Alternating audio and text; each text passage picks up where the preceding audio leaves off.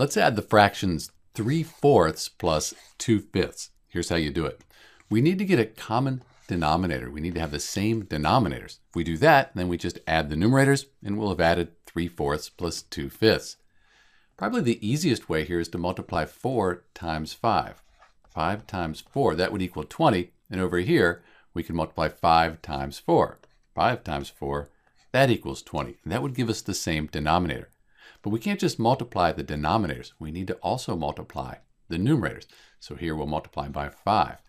The reason is 5 over 5, that's just 1. 5 divided by 5 is 1. So we don't change the value, just the way it's represented. Over here, since we multiplied the denominator by 4, let's multiply the numerator by 4, essentially 1. So now 5 times 5, that's 15. 5 times 4 is 20. And 15 over 20, that's the same as 3/4. If you divide 3 by 4 or 15 by 20, you get 0.75. These are equivalent fractions. And over here, 2 times 4 is 8. 5 times 4 is 20. We have the same denominator. We can just add the numerators. So 15 plus 8, that's 23. And we just bring the 20 across.